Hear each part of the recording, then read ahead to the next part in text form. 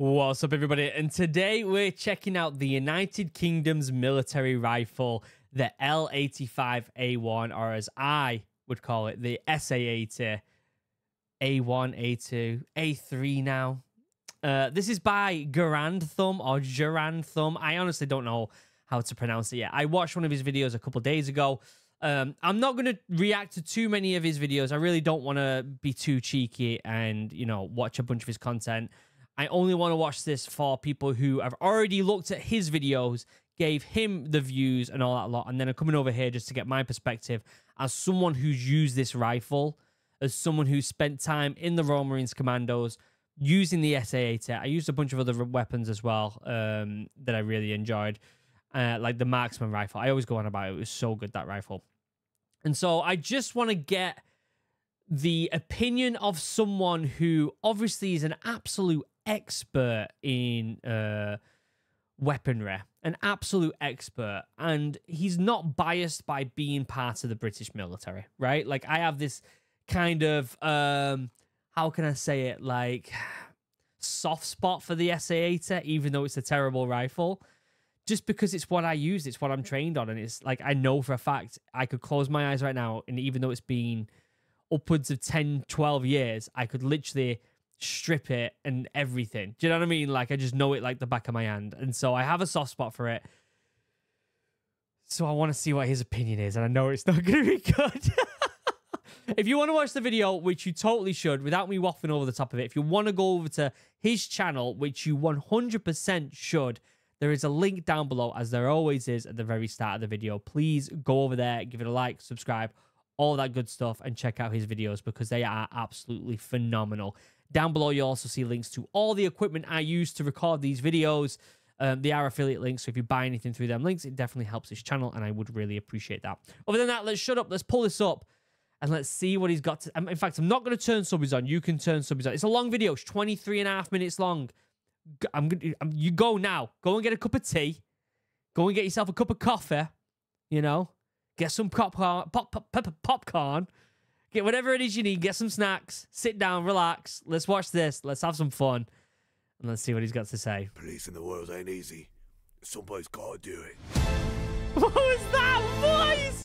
What was that voice? Is that him trying to, like, be like friggin' Captain Price? Policing the world ain't easy. Somebody's got to do it. Yes. There it is. Amazing.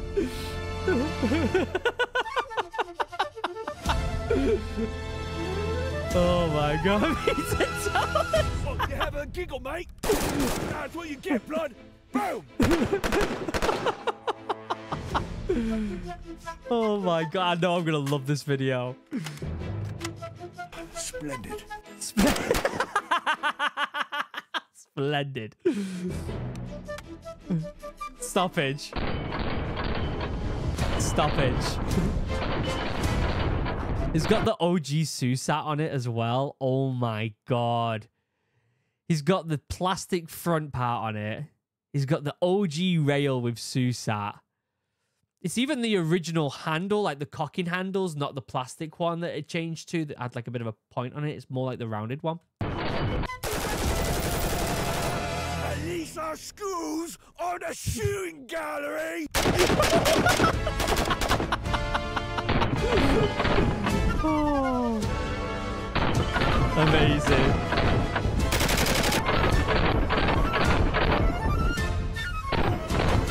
Oh my god. Turn it down a bit.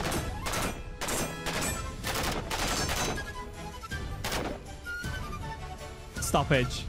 Oh, mag change. The fact that you have to go all the way back there to do it as well. Stoppage.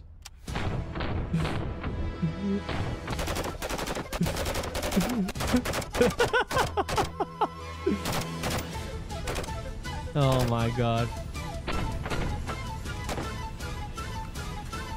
A thing of beauty. A thing of beauty right there. It's a work of art. I bet you Brits thought we were done with you after the Revolutionary War. Not even close. We have a very special occasion that we've been... All right, let's get our thoughts into what he's going to say about the rifle. He's going to say that it's got an ungodly amount of stoppages. The cocking handle's in the wrong place. Or what is it that you guys, what do they call it? The charge handle? Is that what they call it? What else is he going to say about it? Feels cheap. That's going to be another one. The Susat is dog shit. Let's be honest. Granted permission to do a lot of shooting on this rifle. We won't call it a review per se because it's only about a days of experience and a lot of shooting, but we can give a lot of good opinions being seasoned shooters ourselves. So today on Grand Thumb, I hope you'll join us as we talk about the British military's service rifle and probably the worst service rifle ever made. You won't. But before we get started, we of course have to thank the biggest sponsor of the channel. The biggest sponsor of the channel is the... I just want to preface this by saying they are changing the rifle that we have. And how did this rifle, how did it get selected? I don't understand how it got selected. I really don't. Northern Desert Institute. If you're looking to get your start in gunsmithing, they're the people to go to. Can't thank them enough. Go and check them out. And of course, who can we not forget? Micah. Primary Arms. Yeah, great optics, great price. We love them. Everything else you could possibly want. Go and check them out. If you're looking to get better at shooting, dry fire is the way to go. Mantis will turn your gun into a dry fire machine. Don't forget as well, he's saying all these different things here. The link for this video will be down in the description. And obviously, if you go to his video, you can check out all of these different things that he's saying as well, okay? We are dry firing a lot, right, Micah? Oh, it's so much fun. It makes it fun. It does. And of course, today I have to give a big thank you to AAC. We are sponsored with them. They provide awesome ammo. We are shooting 77 grain today, and it is a performer no matter what. So we love it. But with all that being said, talk's cheap. So right here we have the L85A1. It should be noted that there is a upgraded version that is in use within the British military. There's actually two upgraded versions. So it went, if that's the A1, which it is, then it went to the A2 with a few minor upgrades. And then I think right as I was leaving, it officially changed to the A3, but I might be wrong there. The A2 had the change at the front that had the pickety rails on it and extra handguards and stuff like that. And obviously they changed the rifle, the Susat as well to an ACOG. There was a few little minor changes here and there, which made such a big difference to what is not a very good rifle at all. But unfortunately for them, we're going to be using the original version because why, Micah? It sucks. Just because we owe you guys some favors from the War of 1812. So we're going to go ahead and we're going to start with our favorite thing. Me and Micah are going to be running drills with this piece of shit, and we're going to see who is better with this terrible, terrible rifle. Are you excited? No. All right. We're going to start with the bill drill on semi, and it should be noted how off the optic is. That's because the optic requires special tools. Yeah. Oh. Stoppage.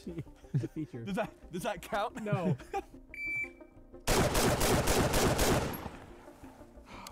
226. I'll take it. Oh God. So, I don't think the optic is on at all, but I was up there, 2 out, what is that, 0.1 per Charlie? So that's 246. I am Micah now.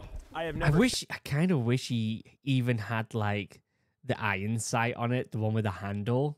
Like I wish he could have used that as well, because it just gets worse. Do you know what I mean? It gets worse. Got this gun, and I hate it. Stand by.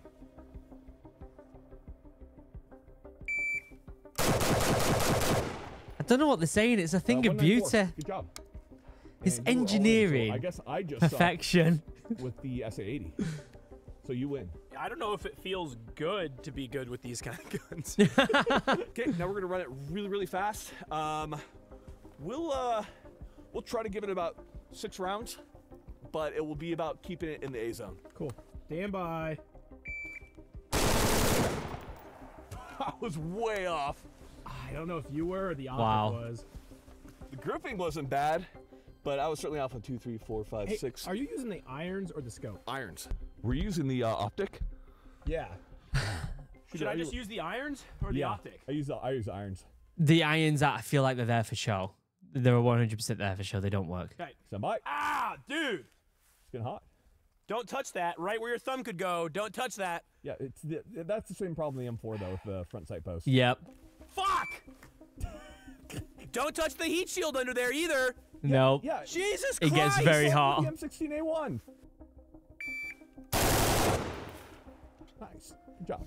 I think that It did get a little bit better when they changed it and had like the Picatinny rail kind of like big metal, I don't know what you would call it, front guard thing on it. But because it was also metal, it did transfer a little bit of that heat, and so it's almost as if you had to have the secondary grip on the front as well. the optic is way more on than the irons. I think you're correct. Obviously. The irons are there for show. No one wait a uses minute. them irons. You know what? I guess when you're close enough, it doesn't matter. Those are being 2 to the chest, 1 to the head.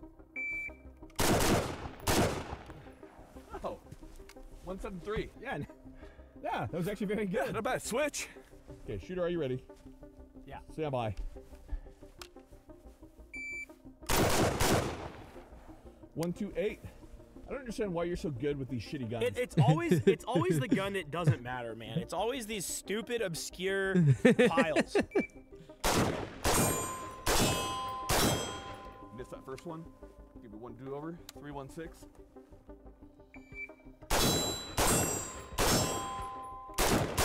Oh, I got lost in the optic. 3-5. Shooter ready. Stand by.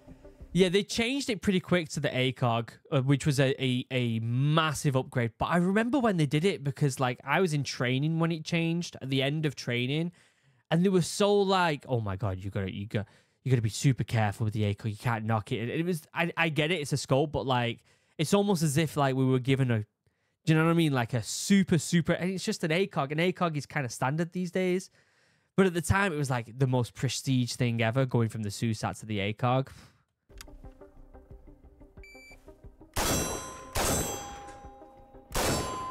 Dude, I got lost in the optic twice. Force it So twice. Yeah. Okay, one more time. One more time.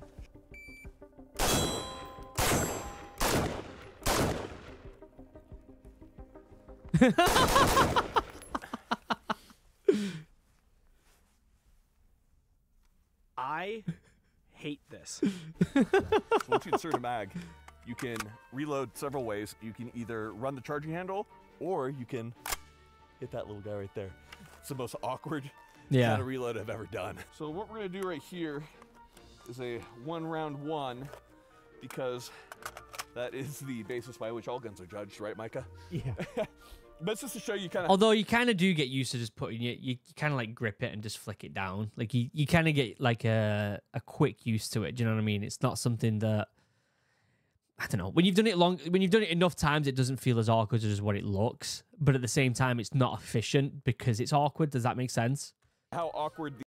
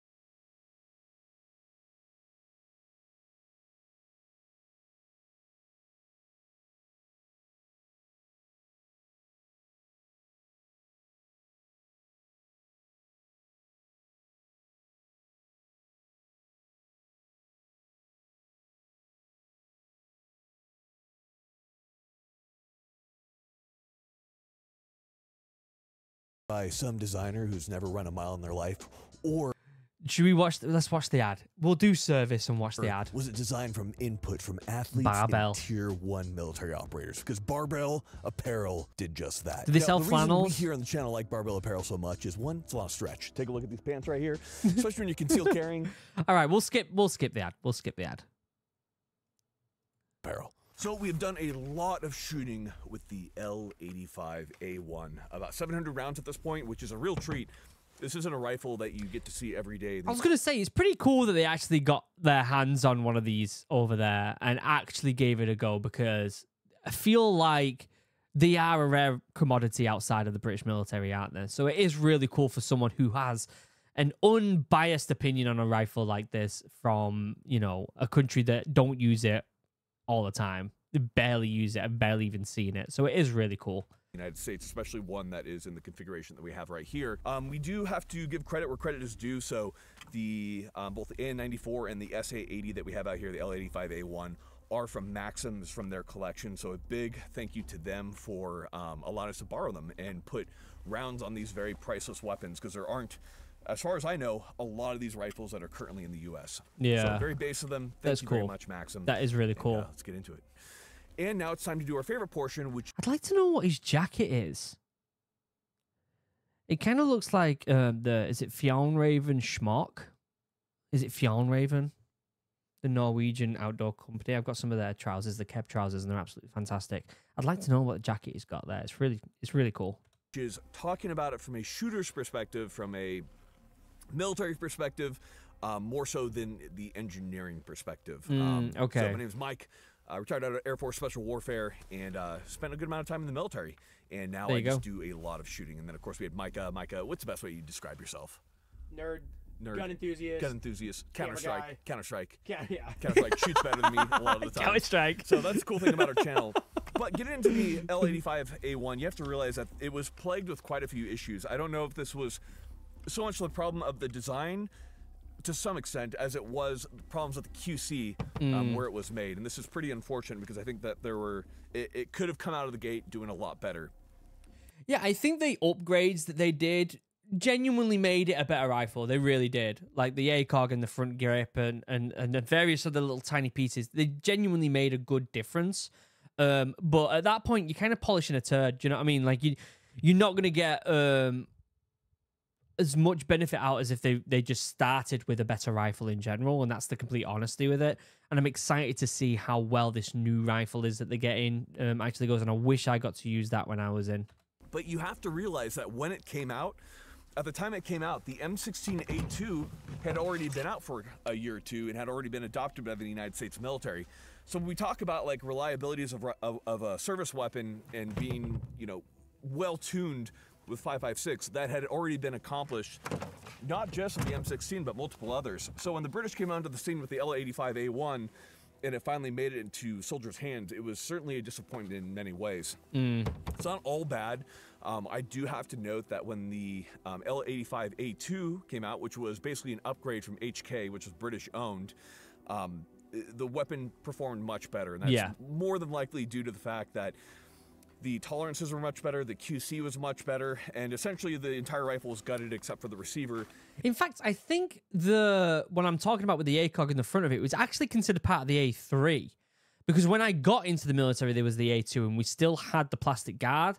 So it must have been all internal. And I'm almost certain that it got renamed A3 once it officially had all them extra parts in it that we just adopted throughout time. Do you get what I'm saying? So like we got new upgrades every now and again for the rifle. And then at some point it must have just been like, all right, now it's an A3, even though we already had most of the parts. And you had a much better rifle at that point. As far as my experience with this rifle, in practical terms, I spent a lot of time working with the British military.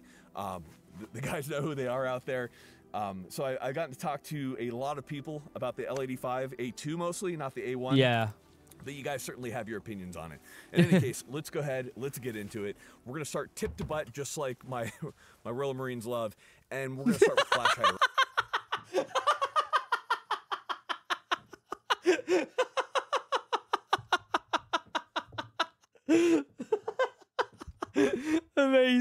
Amazing.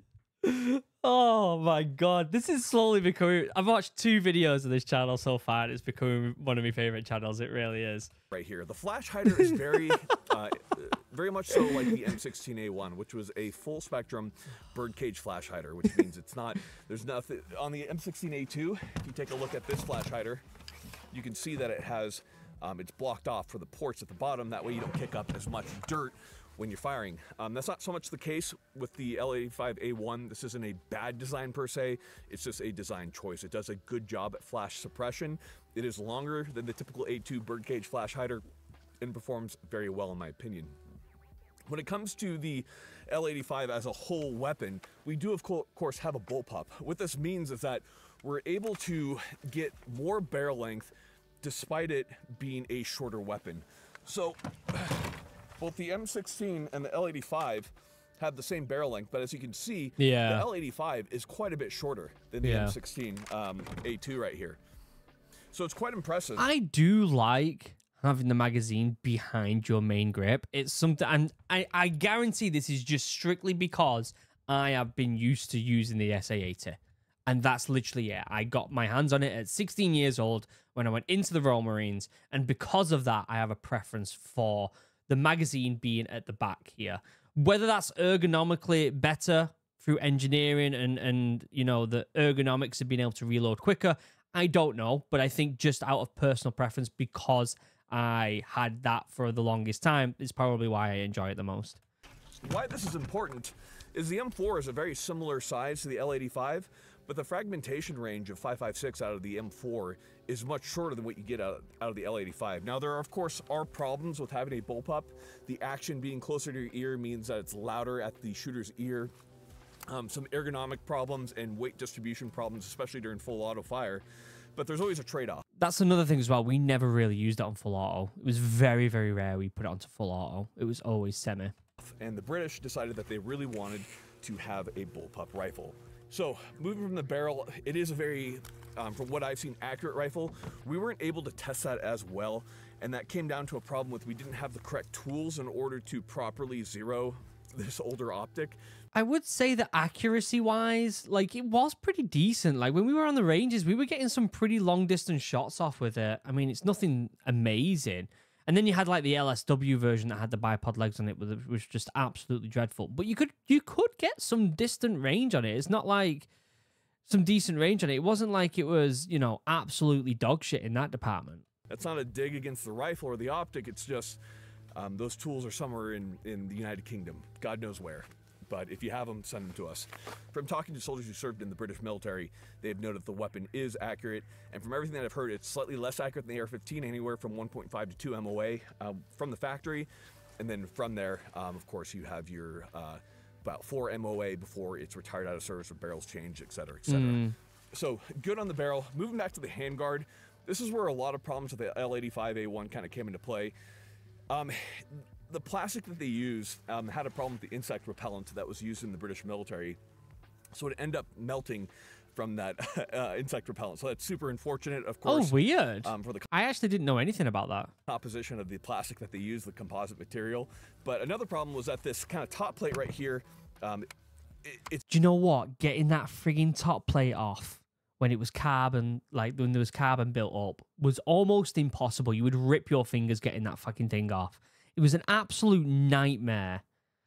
It's really easy for this to come loose, so a lot of guys ended up... You say that, but I swear to God, some of the rifles we used, it was almost impossible to get off. Down.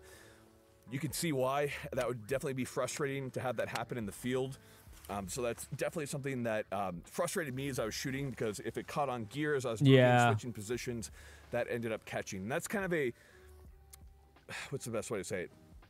It's kind of a theme that you're going to see throughout the L85A1, that there's these little things that just kind of irk you about the rifle as you're kind of working it, as you're shooting. I do want to mention as well, this small part here to be able to make ready the weapon. I'm pretty sure it's on the other side as well on the A2. I'm trying to think. Yeah, I'm pretty sure. Is it on the other side as well? Holy shit. Let me get an image up real quick.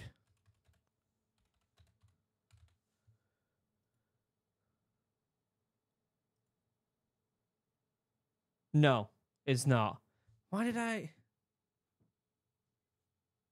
Yeah, no, it's not. Yeah, you're right. It's not. It's not. I'm looking at the other side of the rifle, just on images. This is what it ended up looking like right here. It says A1VA2, but this is what people were saying, that it started to become the A3 in a way.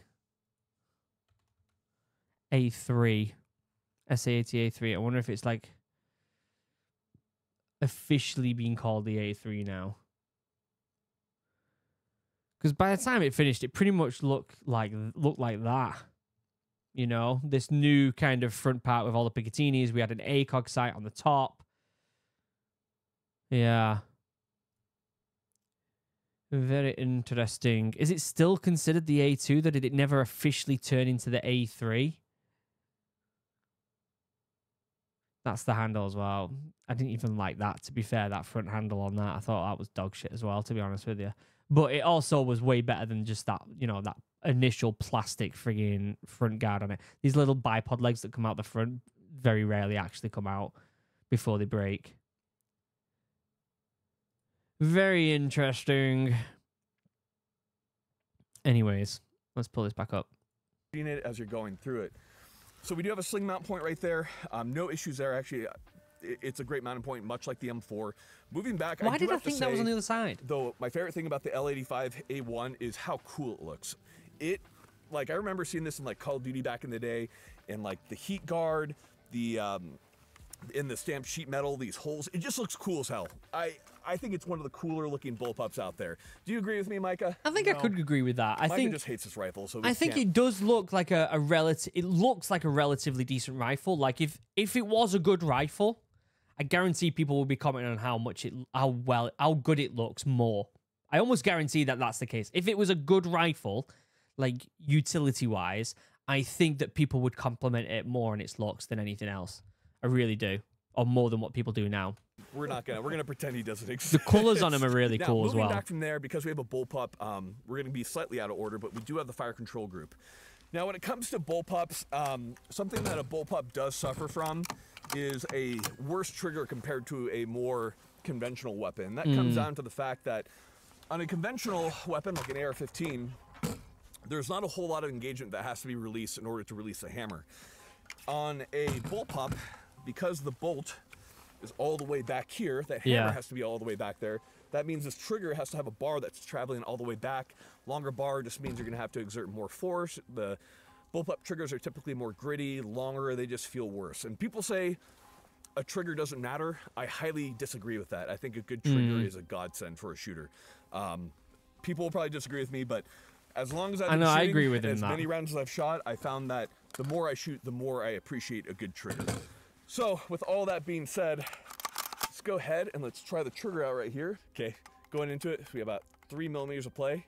Pushing into it, about 5, 6, about 6 pound pull. Let's feel that reset. Coming forward about 3, 4, 5, 6, 7 millimeters. That's a long reset on that guy. From the reset, good let off, about 4 pounds. It's so interesting to see like an actual expert go over this rifle that I've used literally forever. Do you know what I mean? Well, I used it for the amount of time I was in the Marines, but you get what I'm saying. Like it felt like I used it forever. Herbal bullpup trigger. There are of course better ones out there.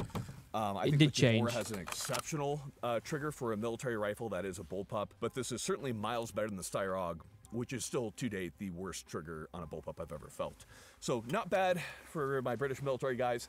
The safety is right here, right above the trigger. So press N for safety. So when you're holding this weapon, this is a right-handed weapon. If you need to disengage that safety, it's with the trigger finger, and then you're on your trigger. Being an AR-15 guy, of course, I love being able to kind of have my trigger ready and prepped, and being able to flick off the safety with my thumb on the opposite side. So I don't like using my trigger finger to disengage the safety. I do understand that for a military force, it is a better safety protocol and procedure. I agree on both sides there. I do think it is a better safety protocol to have your finger off the trigger to take off the safety. Is that effective if you need to get rounds down ASAP? No, it's definitely not. But if you think about it, you are taking your finger off the trigger to turn the safety on. And so there is that extra little bit of moment for you to be able to think before you get rounds down. Again, I don't think it's, I don't think it's something that is going to help you when it comes to time. And sometimes I don't think that time is necessarily that big of an indication. Like, how many times have you got like milliseconds difference? Like in Afghan, there was the distance of shooting was actually pretty far unless you were in room. So I don't know. Again, that might be just my personal preference out of I'm super uber keep things as safe as possible. And so I kind of like the fact that it's your finger that has to come off the trigger to turn that safety on. But I also definitely understand the opinion of I want to keep my finger on the trigger type of thing.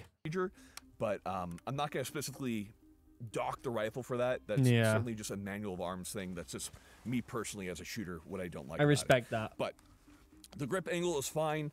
Moving back into the action, the one thing I do have to say about the L85A1 is that I was really surprised at how smooth the bolt rides inside the rifle. I hope you can kind of see that or feel that. It's an exceptionally smooth rifle, and you really have to give it to them for how good that feels. A lot of rifles, when you cycle them, when you rack them, you can feel a lot of grit, like the Styrogue and stuff. It doesn't feel good to cycle. The L85 does. I know you say that, but when you've dragged it through some mud, it really doesn't feel as smooth as you'd think. I remember we have to do our endurance course with the rifle on our back and then shoot it after it to make sure we haven't got it gritty. And I remember pulling it back and it was a bit like, oh, I don't know if I'm going to be able to get the rounds down. It feels kind of rough. When it comes to its recoil, it's very much so Styrogue-like. It's not incredible. And that's due to the fact that so much of your weight is kind of back that your muzzle has more of a tendency to rise. I understand this is, there's always pluses and minuses to bullpups. I don't prefer it. I don't like the weight all the way back there. But, so when you fire, it definitely does jump a little bit more than an AR-15.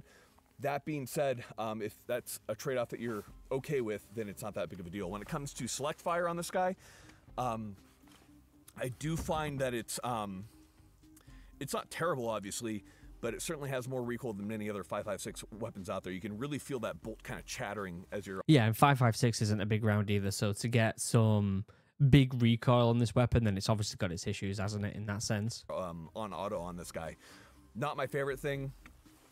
Semi-auto is acceptable. So the best way I could describe it is it's a bullpup. It's a little bit clunky when you're kind of firing it in semi and in auto. It's not the best experience, although you do have a very compact rifle. Now, moving back from there, we do have... I honestly would love to get his opinion if he stripped the rifle down and saw the inside of it as well. I'd love his opinion on that. The magazine release, this is a big pet peeve of mine right here. So the magazine release is really not that protected at all. And it can be incredibly stiff as well. That button can be incredibly stiff to get a magazine out, which is not a vibe. And what can happen is it can and sorry, I don't mean to keep pausing it. It is an absolute nightmare to clean that button. Like, you can't pull any of the innards of that button specifically off, and so if it gets grit in there, you're in there forever to try and get it out and cleaned. Up against your gear, up against magazines and release, and this was a big complaint from the British military folks. Of course, with the advent of the 82A1, this was no longer an issue. So the magazine release is just weird. Kind of the whole manual of arms when it comes to reloading is a little bit weird. It is. I understand kind of what they're doing. The idea being that you have your...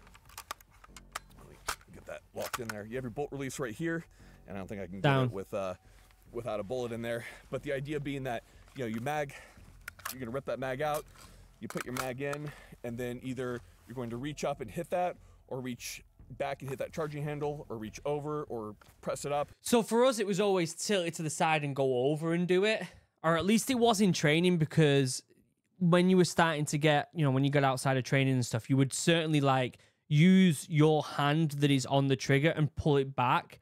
Like, I've seen a lot of people do that. I never got into that preference. More for me, it was tilting and using the classic way. But I have seen people kind of adopt different ways to be a little bit more efficient. Whatever have you, it's just kind of odd. On a lot of bullpups, you usually end up having the bolt release somewhere back here, because that way, when you get that mag in, you can just hit that bolt release and get moving. I think that's a better position after having run many bullpups. I understand that the L85A1 is an older design, but that being said, we're still going to dock it. It's just a very odd manual of arms when it comes to the L85A1. From the magazine going back, we do have the selector switch. This isn't uncommon to have a separate safety and selector. A lot of my AR-15 guys are so used to safe fire auto, but on many rifles, it's safe fire up by the trigger group, and then you select the firing position at some other location. So right here, we have... Do you see how stiff it was for him to move that then? You're getting that with a lot of different parts of this rifle. You get it with a lot of different parts. Our select fire, and then up there we have our semi. I think it's intuitive. I do like the location. It's certainly not something you're going to be changing that. I'm still trying to just think. Yeah, so this here, this little part here, Am I remembering this correct? Oh my god, it's been like what 12 years since I was in the Royal Marines.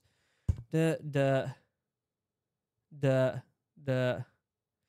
so you could use this little button here to make ready as well. After you've pulled back the bolt to bring it back forward again, you can use this part here. It looks like a little square, a little circle, I guess it looks like in the video.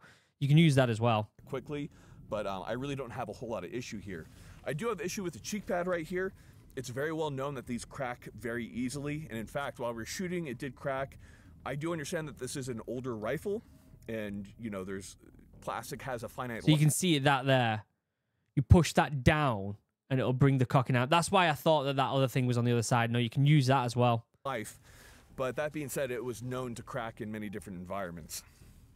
Same thing goes for the buttstock as well. Again, all these upgrades that were done by HK ended up fixing this, but I'm going to take the moment to really kind of go hard on the rifle that when it kind of entered service, it could have avoided a lot of this with a little bit of QC and a little bit more on the soldier trial side to ensure that this didn't happen. And if we're not being honest about these things, then, you know, history is going to repeat itself. But moving back from there, let me get a quick picture up so you can see that a bit better, because I feel like it's not as... He's not mentioned it, and I'm wondering if it's even usable on his rifle. So here is what looks like a very, very clean version. There's like a little square here. That can be used. So you've ran out of rounds, you got a stoppage, whatever, you're cocking it back, you're changing the magazine. You can click that down on this, so you're on the inside of your weapon, and that's what makes it ready as well. And so I don't know why he's not used that there, or whether the A1 maybe didn't have that. I don't know, because it certainly was when I was in training. From the entire rifle, we do have the optic. I understand that the optic is kind of a pain in the ass nowadays, but I'm wondering if it even works on his rifle for some reason. Very forward-thinking. It is very Elcan-like. In fact, I believe it was a predecessor to the Elcan. And the reticle is very thick. That being said, that was true of many reticles back then. I think it was a good thing overall, especially compared to many of the other service rifles that you had out there at the time. You have iron sights on the top. The eye relief is not great on this optic. It's the SUSAT, S-U-S-A-T. Let me see right here.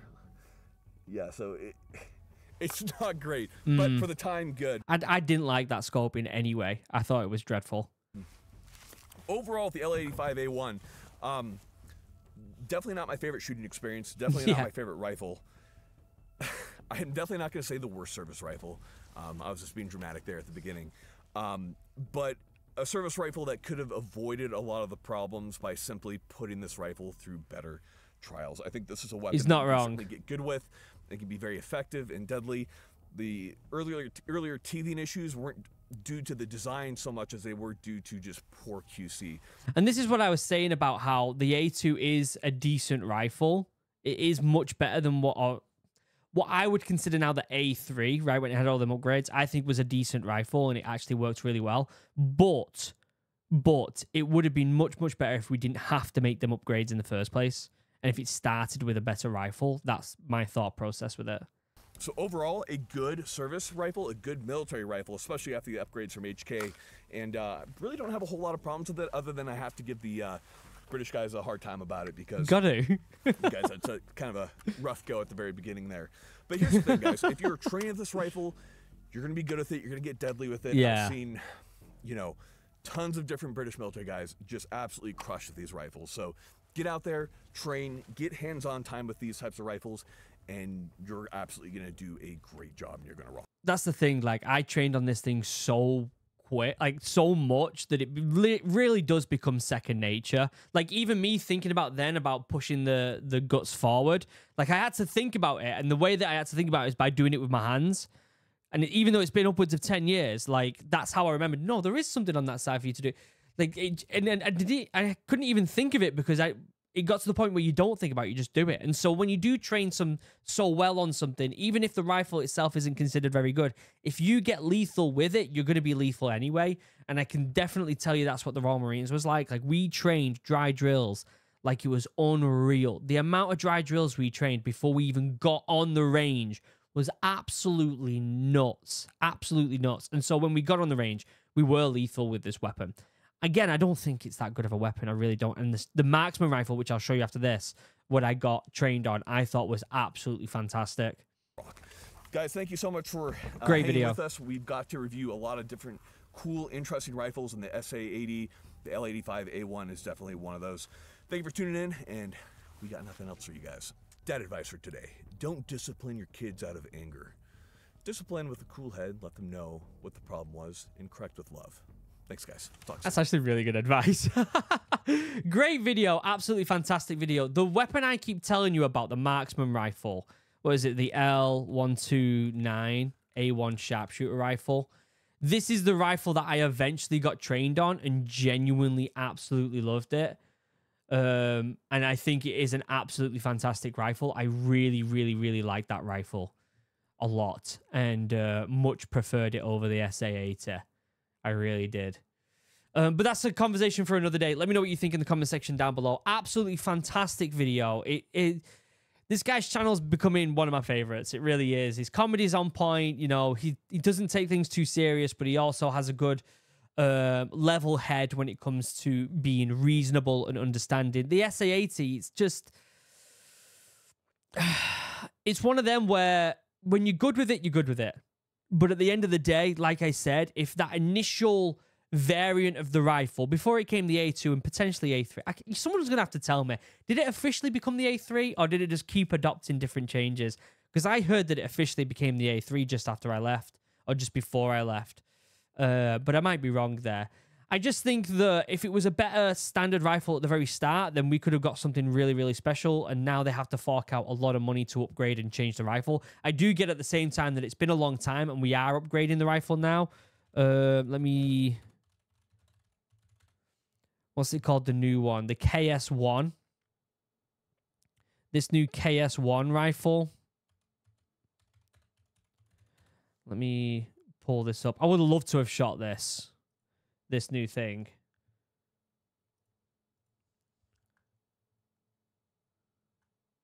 It's really, really cool. I would have absolutely loved to have shot that.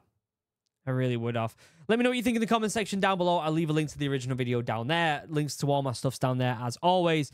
Let me know if you have any recommendations for my next videos. And until next time, I love you all. Have a wonderful day. Goodbye.